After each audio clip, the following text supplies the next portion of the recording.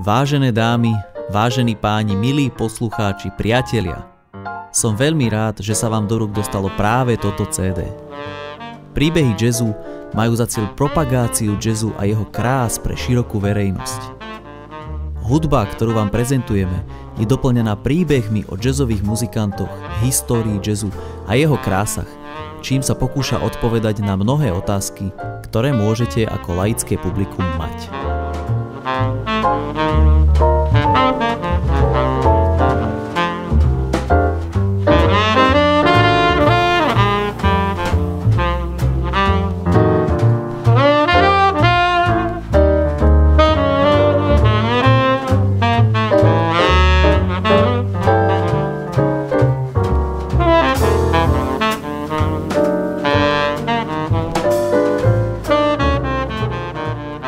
Posledná skladba na tomto CD má názov Friends or Foes a je typickým príkladom mainstreamu, teda hlavného alebo stredného prúdu jazzu, ktorý sa hrá v súčasnosti najčastejšie.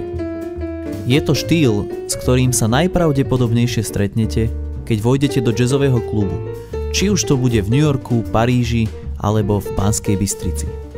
A práve tam môžete stretnúť nás, ktorí sme vám na tomto CD hrali.